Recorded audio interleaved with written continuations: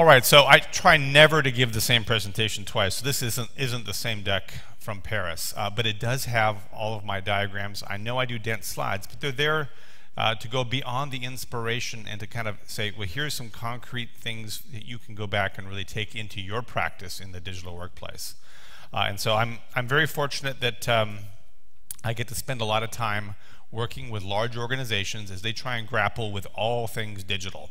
I work on digital engagement on the outside and study and help organizations with that. I work on the inside, both in what we've called social business, enterprise social networking for a long time, as well as digital workplace.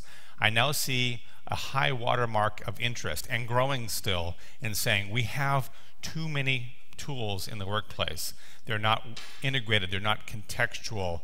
We have this kind of amalgam, this random collection, I call it a jumble of apps. And it's clear that we're actually going to end up with, there's no way we can reduce the number. We're only going to get more and more technology, more and more solutions in our organization. So how do we make sense of it? And so, we've talking with Dion, we've come up with this building blocks concept. We have these tremendously powerful building blocks in our organizations. We started with things like document management, right?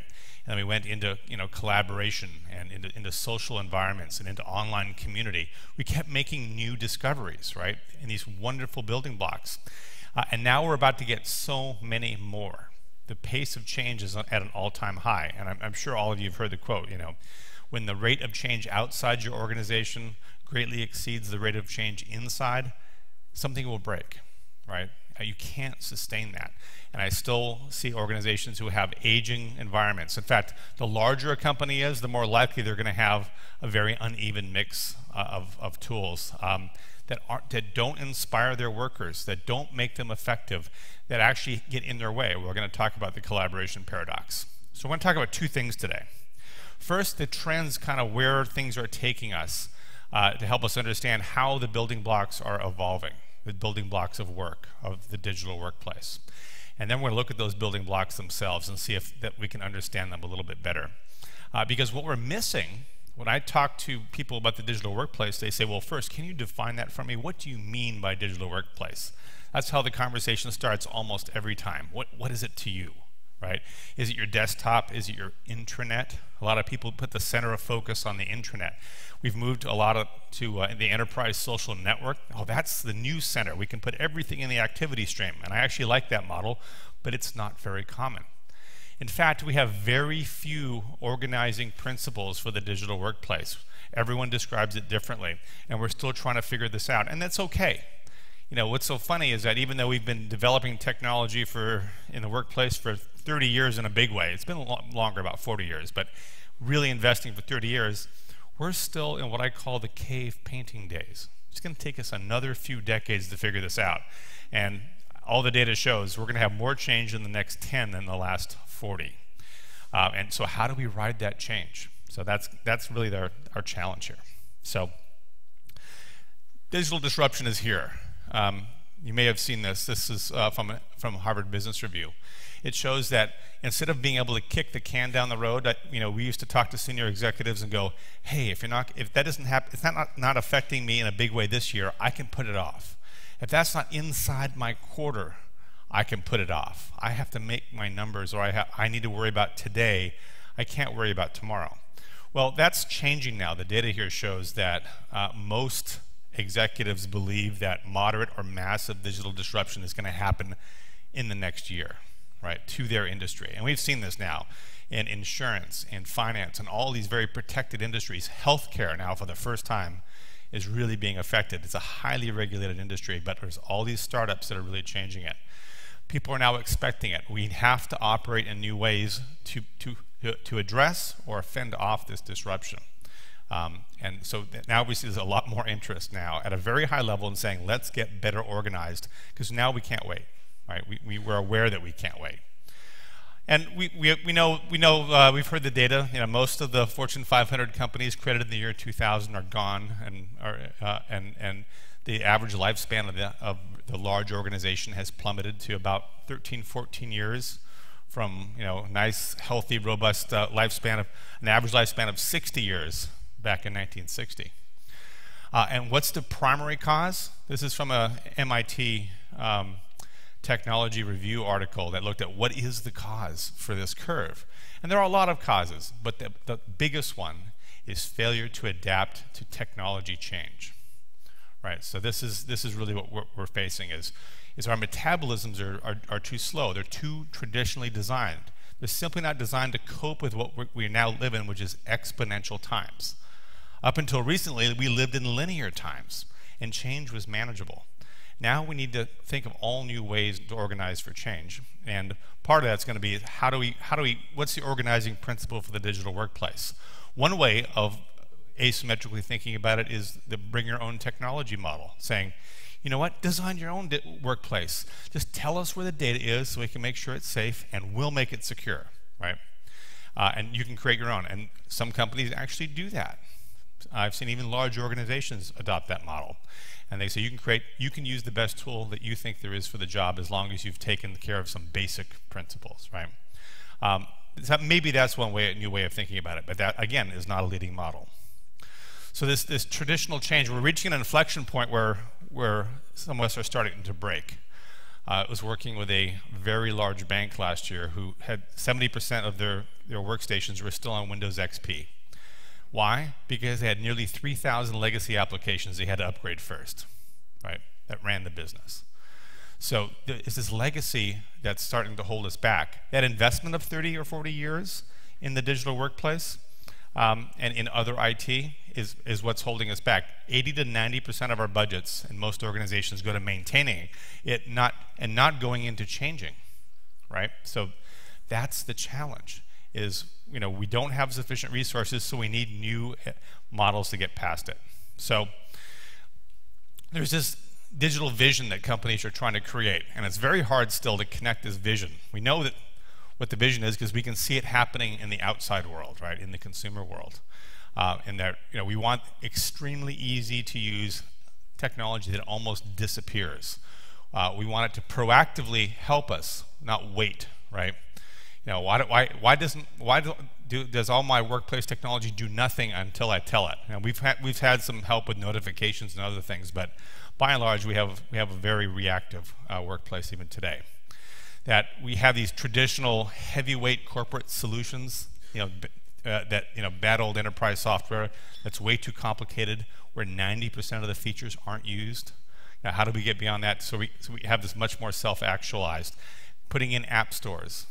Being able to let people pull the technology they need from outside and inside to create the solutions that they want. That seems to be where we're going. Much more integrated and contextual workplaces. I can't believe how much of the time, even today, I have to copy and paste something from here to there. When often the consumerized solution, I can go to Google search and I can type something and it won't even return the search results for what I typed. It says, I know what you actually wanted and I'm presenting that, right? These kinds of things are very common on the outside, but we don't have them much in the inside the enterprise yet. And we've had these concepts of B2B and B2C, these artificial barriers between these groups. And we seem to be shifting now, understanding, and we'll talk more about community in just a minute, that's really about business to all of our communities, our workforce communities, our partner communities, our external stakeholder communities, whether those are customers or advocates or who else, that the future lies in that immense power. Communities are, as we'll explore here, the most powerful human construct that we know. They always have been, but now we've digitized them. And my, aren't they wonderful? Or they can be if we have them. So engagement has changed. Same thing with this kind of large-scale principles. I've been trying to make the argument, at least recently, there's basically kind of two top-level principles sitting over how we're going to be doing this. One, and neither one has dominance, right? But they're both growing. We'll look at the numbers in a minute.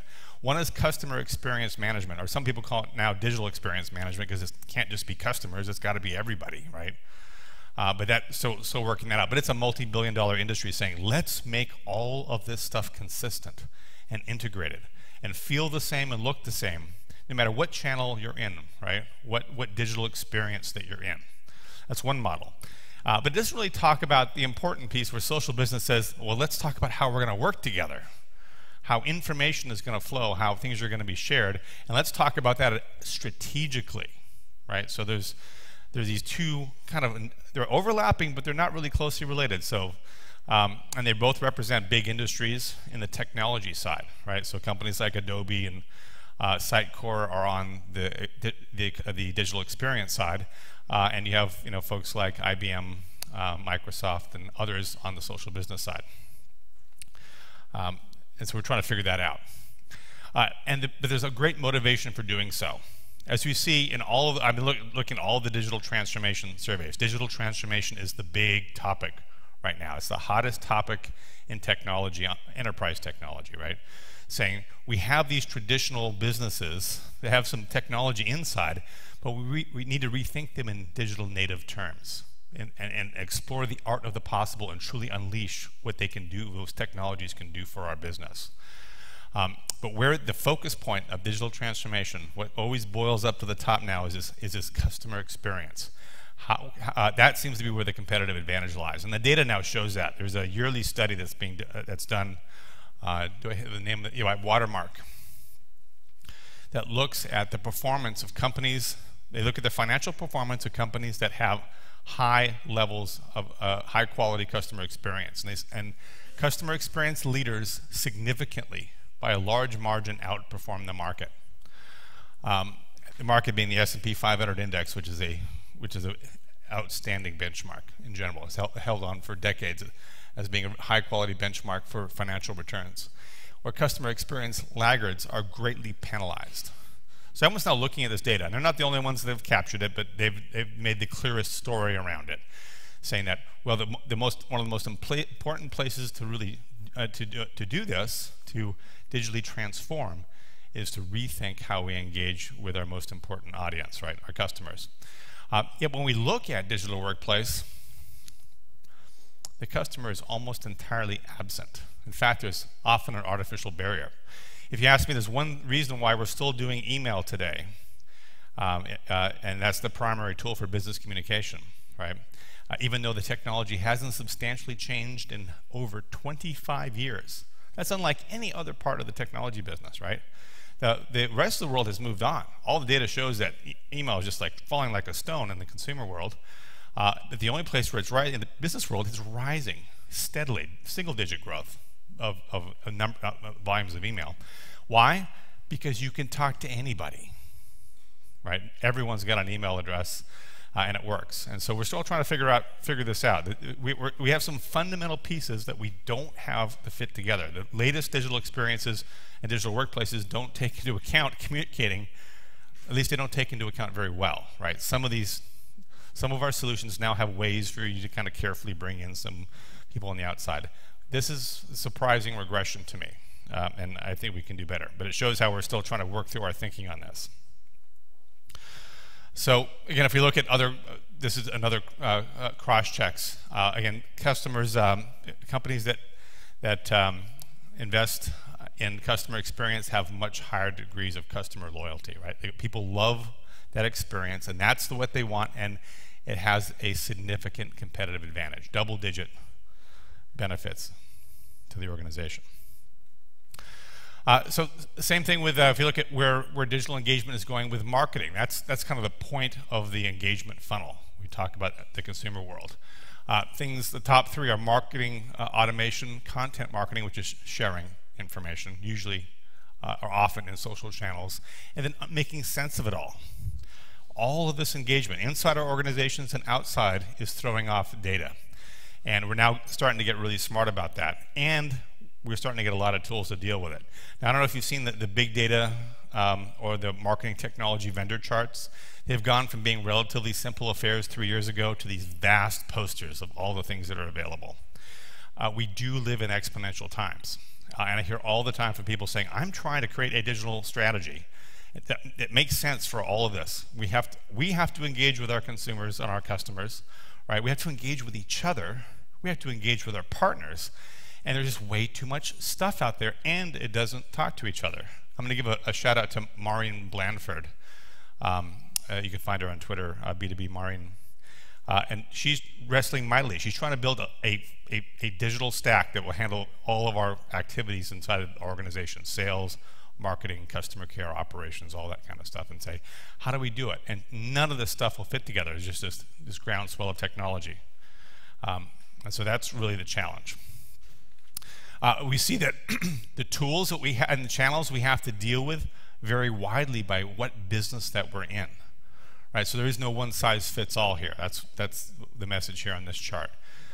Where people hang out and what channels they use. If I'm inside my company and I'm working on a small team, I'm going to have a strong tendency to want to use small-scale tools, team collaboration applications like HipChat and Slack. Right? If I'm working on a big project, I'm going to probably go to things like SharePoint and IBM Connections, saying these things are for mass collaboration. That's great.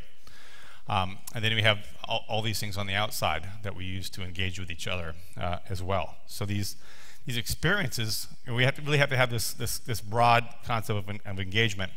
And the data shows that it's all going mobile. Yet this is probably the place where we're falling down the most in the enterprise. These new mobile platforms are huge, they're complicated, and they're very powerful and exciting. They can do things that we couldn't even imagine a couple of years ago. But that isn't being taken up in the enterprise. Most companies are not developing mobile apps for their business. They're usually just buying something off the shelf, if they're even doing that. We're really, really behind, both in field enablement and office enablement. Yet the world is moving, all the news about technology, if I go to like Engadget or any of the news outlets around technology, all they're talking about is mobile because that's where all the uptake is. So in addition to all these other things, we have to think about many more channels and platforms and amazing abilities, really, truly, especially on the analytics side. And we also have to think about these new touch points and new platforms. Mobile first is a mantra I began to hear 3 or 4 years ago from CIOs. And it still is very much a mantra in a lot of organizations. So we have to figure out how we're going to do that. And what's nice is we see, and this I think one of the most interesting parts of the new digital workplace, these large companies. Apple now has an everyone can code campaign. Everyone can build an app. Anyone can do it. Google has the same thing.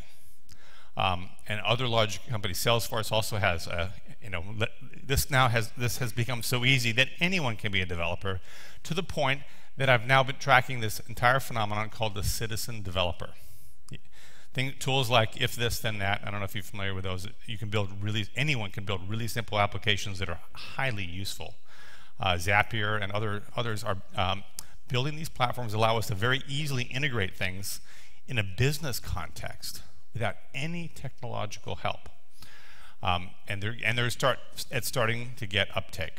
So what's very exciting is that we have a completely new dimension to the digital workplace where we're much more makers and designers and developers, where we can take the raw resources of our digital work environments and be able to build the experiences and build the solutions we need to run our businesses, to automate our businesses, to collaborate with each other. And so these are I think exciting times, but I find that most digital workplace plans don't include any of this, even though these are things that are actually happening. And along the way, and I've been trying to spend a reasonable amount of time, but industry has become so big so quickly. This is the Internet of Things. The new digital workplace, the one in about 3 years, is where every single non-trivial object, and some of your trivial ones too, are going to be connected. Our organizations will be fully instrumented, and everything we have will be throwing off data 24/7. I'm not just talking about in assembly lines or in factories. I'm talking about everything in the workplace, right? And everything in our homes too. So everything's getting a connection. There's now these Internet of Things, platforms on a chip. The chip is about the size of a grain of sand. It has a battery that lasts 10 years, can do low-energy Bluetooth, it's bristling with sensors, and can be embedded in anything. And when I talk to these consumer product companies like Nike's like, oh yeah, everything we make is going to be connected within the next few years. If we don't do it, then someone else is going to be providing all of those valuable services to our customers, right? Be able to manage everything, every object that you acquire from Nike, you can manage to, where it's located, does it need cleaning, how often you've used it, on and on and on. So there's lots of issues brewing with that, but it's going to happen. I love this title. I didn't write this. The Internet of Things is a hot and beautiful mess, right, until it becomes the Internet of everything. So this, by the way, really is where the digital world and the technology world are really converging. And we used to say, we still say it sometimes, that we want to do something on one of these devices. I don't have my phone, it's over there. We want to do something on these devices. There's an app for that. Right? I've done that. I go, hey, this should be a lot easier to find this hotel room or do this thing. I'll go find the app for it. Right?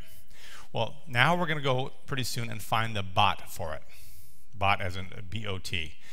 These are conversational user experiences, and they're going to be in the workplace in a big way. They're already here. If you're using Slack, you've already been pulled into this world of these useful, smart, intelligent, conversational, artificial intelligence-powered software robots that allow you to do anything for it. I use the scheduling bots. I love those. So I have Slack connected to my Google Calendar, and when I want to meet with somebody or someone wants to meet with me, I go and send my bot to go talk to them and say, talk to their calendar if they can't do that, to negotiate a good meeting time, and everything gets set up. I'm not involved at all, right? There's a lot of such email services like that as well. But the bottom line is we need to continue removing the friction from using all this digital technology. We have so much of it. We need to have higher leverage user experiences.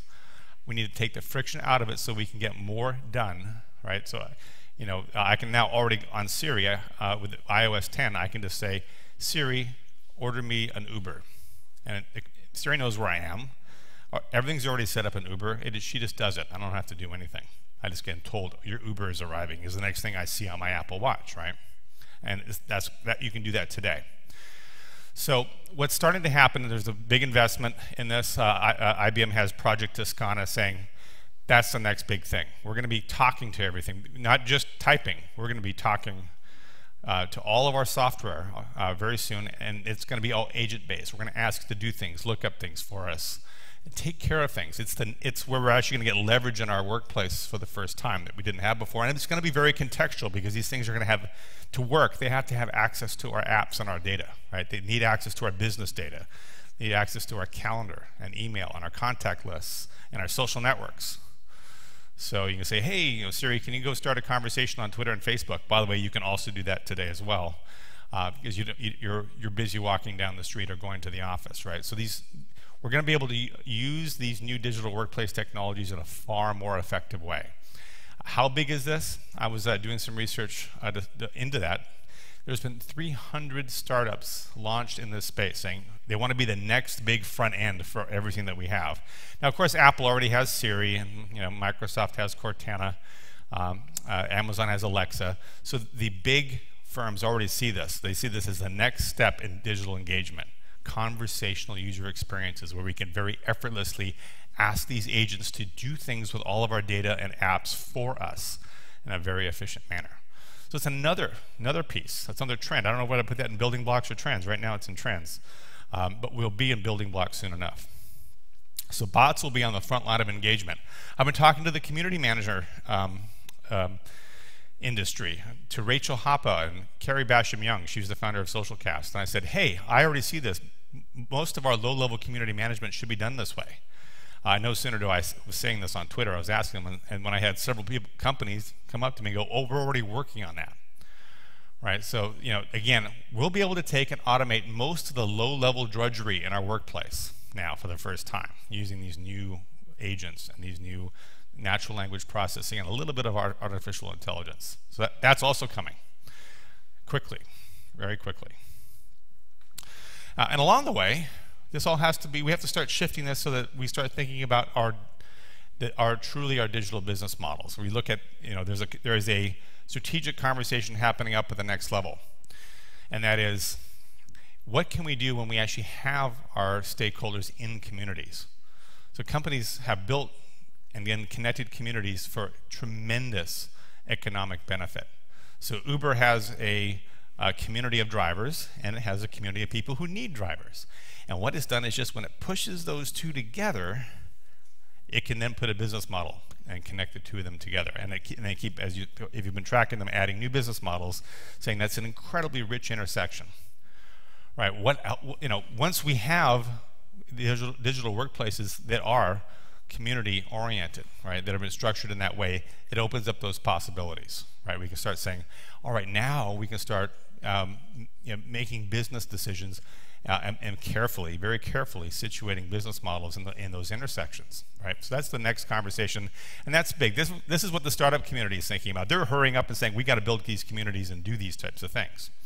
Now, I totally will debate with you, and I've had people say, but those really aren't communities in the traditional sense. No, they're different kinds of communities, but I'd rather see what we think as community being used in that context than some of the kind of more transactional, faceless communities that some of these startups are using, right? We can do it better, I believe.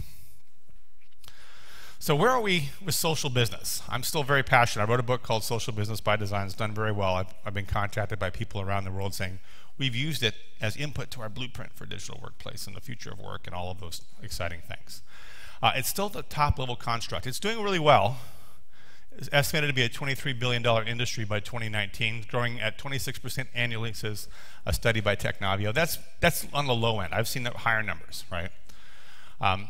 That's a significant percentage of the entire software industry. I mean, it's not a majority of it. It's more like 8 to 9% of the whole software business, which is saying a lot. So we have some maturity. We have some organizations that are great poster children, but I see ebbs and flows. It seems hard to sustain for some companies. You know, we can look at others like W.L. Gore is still the best poster child, saying, you know, we don't even need the technology. It's helpful to us, but we are fundamentally, self-organized as a company. So there's a few organizations that have had real consistent staying power with it and have great case studies. And there's other companies that don't want to talk about it, like Valve. You know, Valve is a very large, famous software maker. They make computer games, but you know, they're very, again, using these principles on how they actually operate their company. It's very interesting. Where we are is that the platforms now are in a majority of our organizations. I remember Jane McConnell was at one of Bjorn's events, you know, saying that, hey, you know, we've hit this high water mark, you know, of 50% a couple years ago, and now it's at 65% have the platforms. Doesn't mean they're using them well, they're adopted well, but most organizations have come to the conclusion that they at least have to have them, right? And they have to figure them out better. And we still see all too often, you know, Bjorn was lamenting, we're still having the beginner discussions, not the expert discussions. Companies are still taking these and putting them way off to the side and waiting for something to happen, as opposed to putting it in the middle of where their work is done. So we still have a lot of work to do. But we've made some interesting discoveries recently. So this isn't brand new. This is just 3 months old now. When I presented it in Paris, it had come out the day before. So on average, half of social business stakeholders say social tools have better enabled digital activities. But some have really reported very high benefits. And these are not, and this is what I mentioned about, not in the sexy areas of our business, but they're in areas that for the leaders of our organizations are going to be very interesting. So in particular, there's a great deal of share of organizations that say social has enabled digitization, especially in back office processes, order to cash, demand planning, product development, R&D, although I think that's a pretty exciting place for it to appear, supply chain management and procurement, right? This is from McKinsey's new study, how social tools shape the organization. When you look at some of the other areas, it's very low. Organizations just aren't, even though they're really trying, haven't reported as much benefits. By the way, almost universally, it's better to do it in any part of your organization than not. But these are the areas where we see much higher return on value. In that same study, in 2,000 respondents of large organizations, right, they say, so where do you think this is taking us? Now that you've used this a bit, where is it taking us, right? So this goes to the trends. And most of them said something that I think most of us would find obvious. Employees can communicate more often with others in different teams, functions, or business units. In other words, these tools break down silos. It's a no-brainer. But other top candidates include day-to-day work can become more project-based instead of team or function-based. I know a lot of organizations, that's what they want, is get away from the functional model. The functional model is the siloed model. And we can get away, and we can work as knowledge workers on projects. In fact, Dave Gray has noted that the most effective companies in the world use these work pods. They're kind of more project or product based. They come together dynamically, they get something done, and they disperse, no longer tying up resources. They can go do something else that's valuable, right? That's what that means. Teams can self-organize. Boundaries between employees, vendors, and customers can blur. I think that's self-evident, but I'm not sure a lot of people are ready to hear that. But the key here, and this is another also really great piece of research. It is meaty. It'll take you a long time to get through it. This is it's the UK Head Office for Digital Transformation. I can't remember what that stands for, but it's got an ironic name. Their Boiling Frog Report, right? Because that's what most of us are, right? We're in this rapidly warming digital water, but it's not warming fast enough for us to notice how much it's changing. But these are the big changes. I'm not going to go through this. It's worthy of study, though. This is one of their top artifacts saying, we're going to have less of this and more of that. And bottom line, much more dynamic environments, much more loosely coupled environments, much more ecosystem-based workplaces and business models, right? Where change can be supported at a high rate. This is one of the lessons, the big lessons that we learned, is the network will do the work. So I'm going to take you through a brief tour of the building blocks. That was the trends, where some of this is being taken. How are we thinking about it at a big level? Some of the big technology disruptors, you know, all the way down to things that, you know, conversational user experiences. Is that really strategic? It's at the it's right on the line, right? But it's going to change the workplace like never before. So those are important trends. So let's talk about some building blocks here.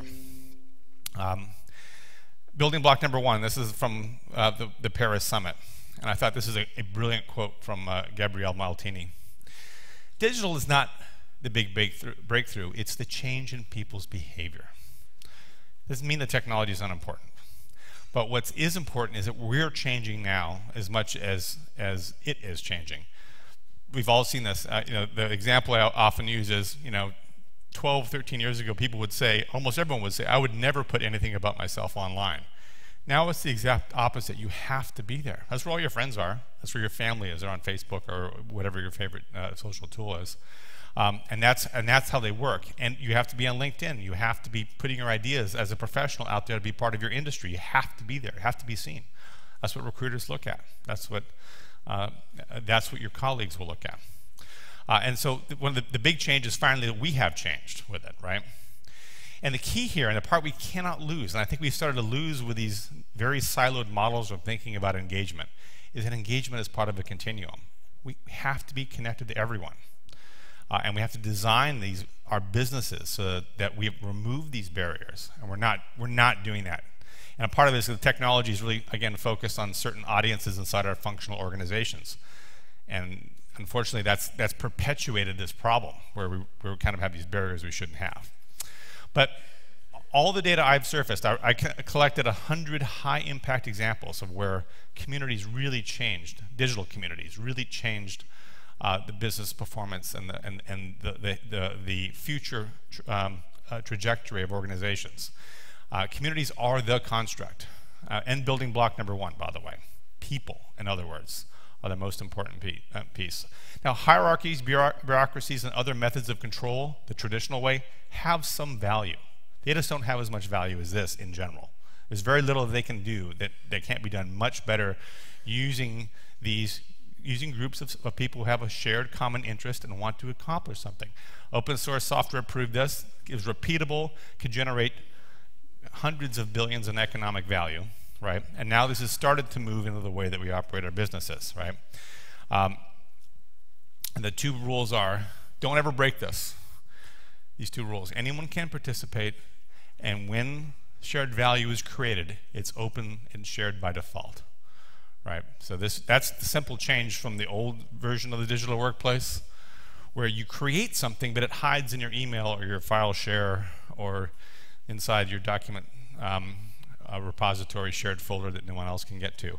By default, in these new environments, things are shared. You can make them private if you really need to, but by default, they're shared. It's a very simple change that changes everything and creates a knowledge landscape and creates collective intelligence and creates all these wonderful things. Only be done through communities. So more connectedness, more shared value. When we climb this curve, from team-based to department scale to enterprise scale to ecosystem scale to everybody scale.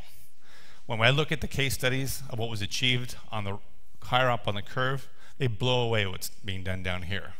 Almost invariably, we think too small when we think about collaboration. We think too small about business processes. The more they're open, the more your communities are plugged into them, the more magic can happen. I know in my previous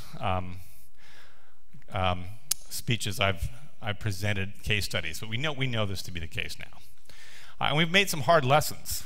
We've moved from the top of this on down, right? So we learned about email that interrupts work, that at most it scales to thousands, and I hope you're never on a 1,000-person mailing list or a CC list. It's not openly visible and shared with all. It's only, we have to have perfect foreknowledge of who should collaborate. And like we learned with Agile methods, we almost never have perfect foreknowledge about what a system should do or what its requirements should be. We just don't have perfect foreknowledge, but that system assumes that. Doesn't work very well anyway. But it doesn't need new digital skills. Everyone knows how to do that. So as we go down this list, we can see the scale really increases. We've learned that that's better. Scale is better. More people involved. I mean, scale kills conversation at a certain point, but there are constructs inside community to deal with that. That we learned that sharing by default is super important. We can make it private if we have to, but most things shouldn't be made private. That makes no assumptions on who should be involved. Someone sees an exciting business process saying, hey, that affects me. You know, somebody's working out loud inside the organization. People can join in and help create a better work product. That's how we learned that from open source, that we let anyone participate. Great things can happen. Not good things, great things tend to happen. The challenge, though, with these newer methods is that they require a few digital workplace skills we're not teaching, right?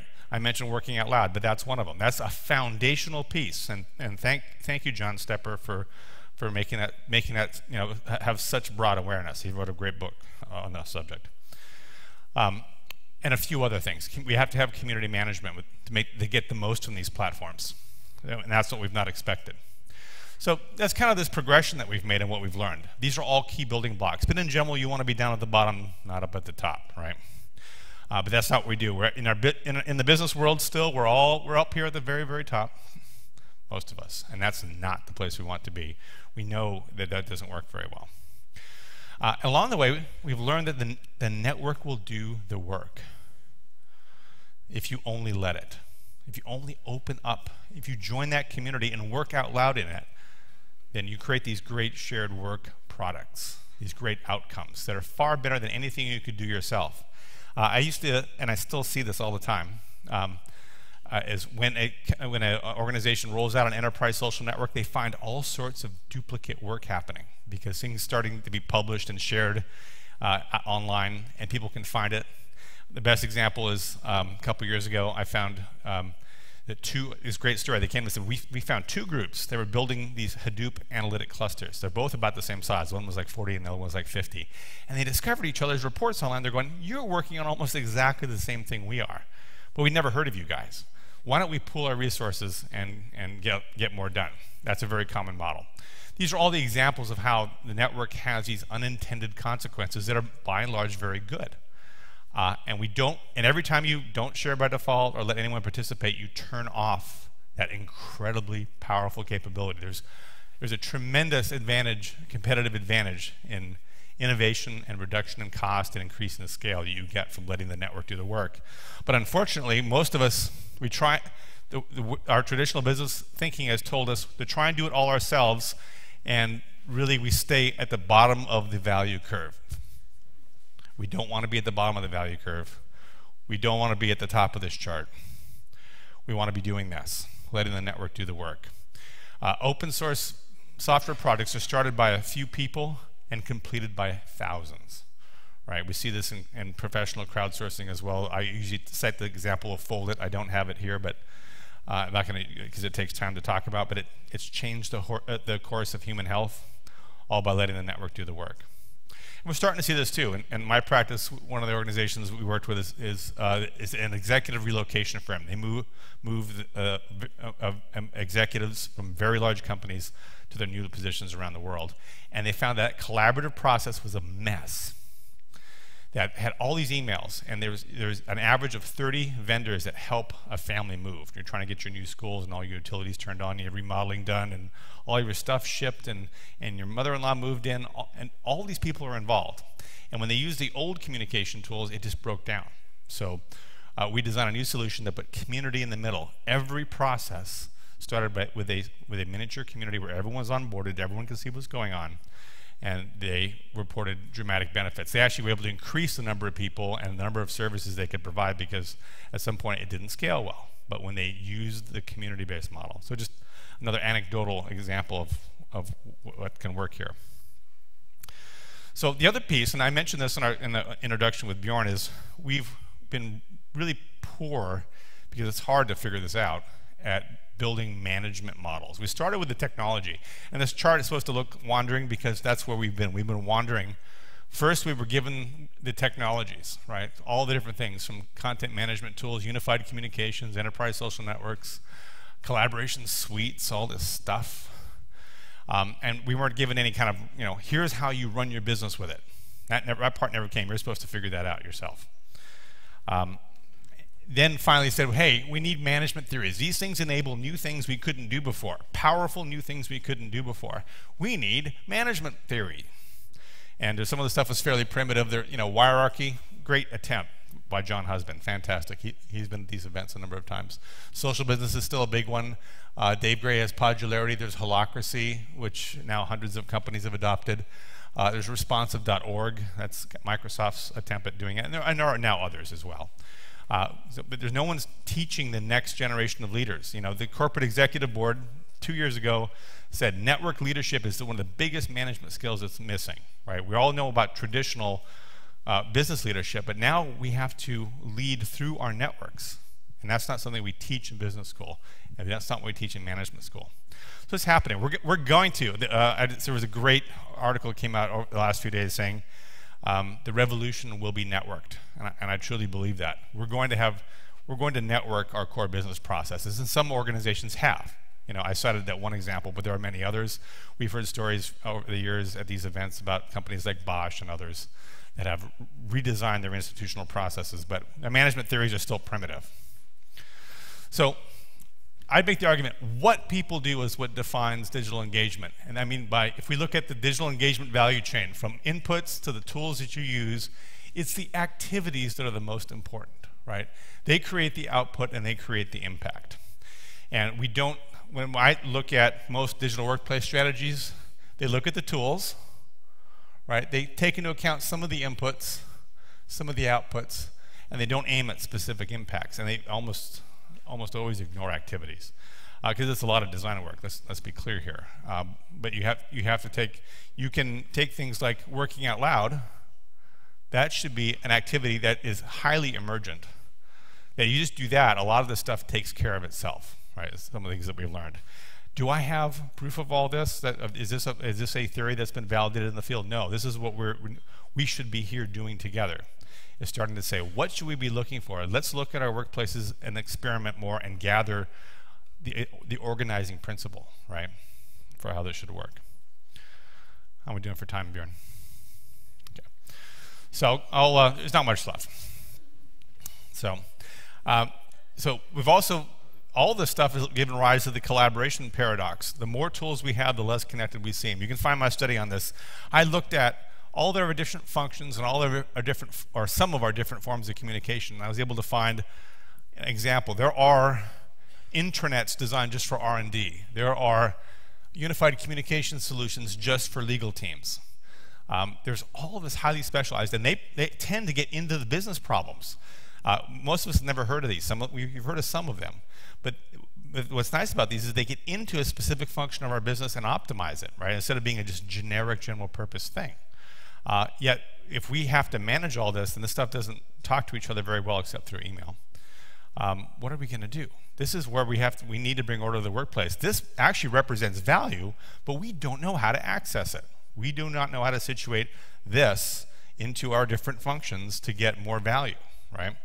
So that's why I said we're still in the cave painting days of doing this. So the challenge we have is I've seen more and more companies report to me going, hey, we know that they're off doing this stuff on their own, right? They're in WhatsApp, they're in WeChat, they're in Slack, they're doing this stuff, and now we've lost control, right? And it's not a large percentage, usually like 25% of the companies, 25% of the activity in the company, but that's actually a lot, right? So that's another force that we have to fight.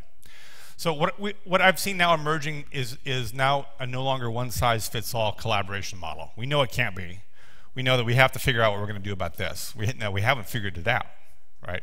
It might look like something like this multi-layered solution. We're going to end up with 2 major collaborative hubs with our apps connected to them, one team-based, one mass collaboration-based, and all of our other, you know, our document and office productivity applications plugged into them. I'm going to guess that's where we're going to go. And when I ask a lot of practitioners, they go, yeah, we have something that looks like this. So that's possibly the organizing principle. But ultimately, we have to connect all these communities. That is so important, and we don't know how to do that yet. We don't have the right vehicle. That's the next generation. Some vendors are actually working on this now. I'm not sure the vendors are going to be the ones that solve the problem. And digital transformation requires the whole organization. We have to do it with people. A community is the best platform for change. We have to platform our organizations. In fact, I'll leave that, I'll kind of leave things right there so we can continue having that conversation. To change, to drive these kinds of changes, doesn't just require the people. They're already driving these changes. What we need to do is guide them, to empower them, to lead them, to say, help us design this digital workplace. You may not know what the rest of the organization needs, but you know what you need when you see it, right? We'll help you find it. We'll help you see it. And then we'll shape it together and solve some of these issues. And so I think, you know, if we can come together as an industry and find a better set of organizing principles, we can get our arms around the next generation of management theory. If we can solve some of these problems, like how are we going to deal when we have the fragmentation, we get things that are more situated and more valuable, but it's much harder for us to manage. Almost every IT department I talk with is saying, we only want to buy one thing. I don't want to manage 5 different productivity suites. That's crazy to me. But what if it's better for the business? And those are the questions we have to ask and say, what is the right answer there? So hope that's enough provocative thoughts for this afternoon. Thank you. Great. Thank you, guys.